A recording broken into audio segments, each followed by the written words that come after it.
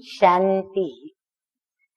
आज की तारीख है 8/7/16 और आज की ज्ञान मुरली का शीर्षक मीठे मीठे शांति के सागर बाबा हमें जो शांति, सच्ची शांति, जो हमारी परम धाम की शांति है, जो आनंददायी है, और फिर हम जब विदेही स्थिति में होते हैं तो उस समय के वातावरण में जो शांति फैलती है, तो भिन्न भिन्न प्रकार की शांति के भिन्न भिन्न अनुभव हम बच्चों को होते हैं।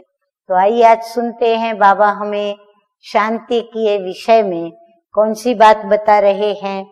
तो मीठे मीठे शांति के सागर बाबा कहते हैं कि मीठे बच्चे जीते जी इस शरीर से अलग हो जाओ।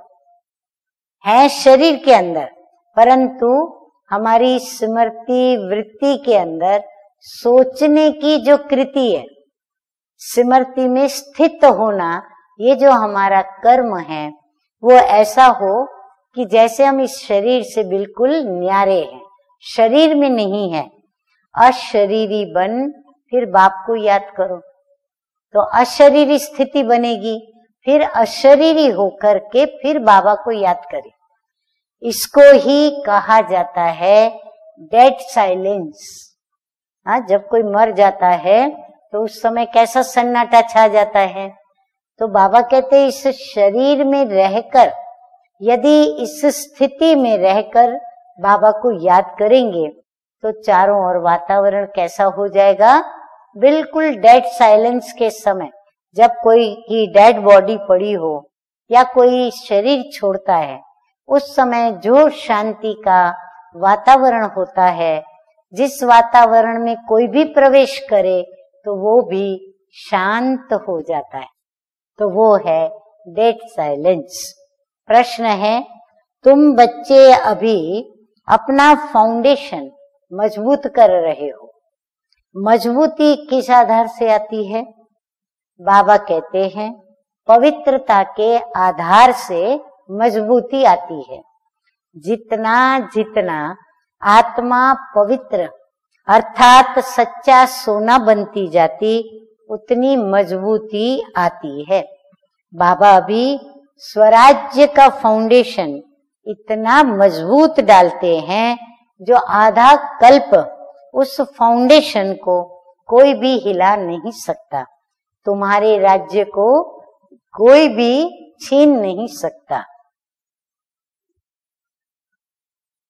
गीत बजा है ओम नमः शिवाय, पितु मातु सहायक स्वामी सखा। धारणा के लिए मुख्य सार के 2 बिंदु।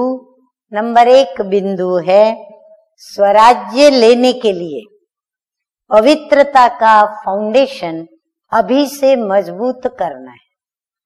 हाँ, यदि फाउंडेशन मजबूत नहीं तो बाबा कहते हैं अभी से फिर से फाउंडेशन को मजबूत करने में लग जाओ, अर्थात पवित्रता की धारणा को मजबूत बनाएं। जैसे बाप पतित पावन है, ऐसे बाप समान पावन बनना है। नंबर 2 है अपने शांत स्वरूप में स्थित रहना है। जितना हो सके देह अभिमान छोड़ देही अभिमानी रहना है। डेड साइलेंस अर्थात अशरीरी रहने का अभ्यास करना है। वरदान है सतगुरु बाप का, एक लगन।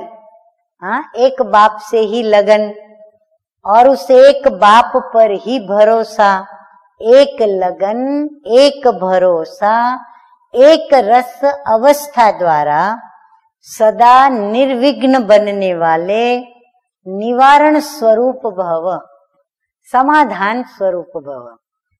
अच्छा, बाबा कहते हैं सदा एक बाप की लगन और बाप के कर्तव्य की लगन में ऐसे मगन रहें जो संसार में कोई भी वस्तु या व्यक्ति है भी ये अनुभव ही न हो। बाबा कहते हैं ऐसे मगन रहो बाबा की याद में जो संसार में कोई भी वस्तु या व्यक्ति है, ये अनुभव ही हमें न हो, बस मैं और मेरा मीठा बाबा। ऐसे एक लगन, एक भरोसे में, एक रस अवस्था में रहने वाले बच्चे सदा निर्विघ्न बन चढ़ती कला का अनुभव करते हैं। वे कारण को परिवर्तन कर निवारण रूप बना देते हैं। कारण को देख कमजोर नहीं बनते, लेकिन निवारण स्वरूप बन जाते हैं।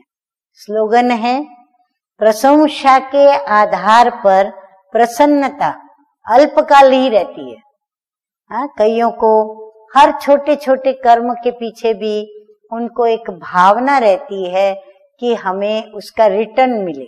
क्या रिटर्न मिले? या तो शाबाशी मिले, या तो कहा जाए कि वाह कैसा अच्छा काम किया, या थैंक्स कही जाए। तो बाबा कहते हैं कि प्रशंसा के आधार पर यदि प्रसन्नता है, अगर कोई ने वो रिटर्न नहीं दिया तो उनके पास प्रसन्नता नहीं आती। तो बाबा कहते हैं प्रशंसा के आधार पर जो प्रसन्नता मिलती है वो क्या होती है? अल्पकाल रहती है। इसीलिए हम अपना कर्म करते चले जाएं, कोई हमारी प्रशंसा करे या न करे, हम अपने सेवा के कार्य में मस्त रहें।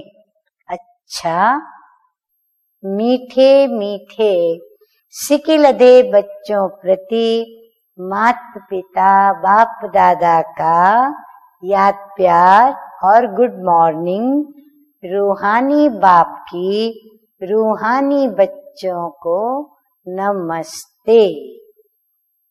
हम रूहानी बच्चों का रूहानी बाप दादा को याद प्यार, गुड मॉर्निंग और नमस्ते नमस्ते।